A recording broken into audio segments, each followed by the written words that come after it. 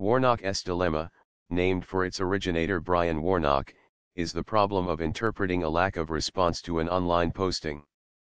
The term originally referred to Usenet posts, but has been applied to mailing lists, blogs, web forums, and web content in general.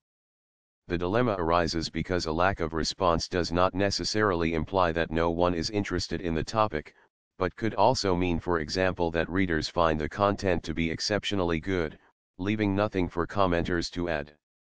On many internet forums, only around 1% of users create new posts, while 9% reply and 90% are lurkers that don't contribute to the discussion.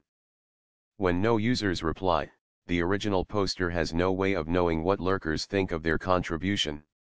Warnock's dilemma leads to web publishers adopting more confrontational writing strategies in order to ensure that they will get a response. However, this can also lead publishers to avoid producing the kind of content that might fail to generate comments due to its high quality. This problem arises particularly with sites that focus on viral content, such as BuzzFeed and Huffington Post.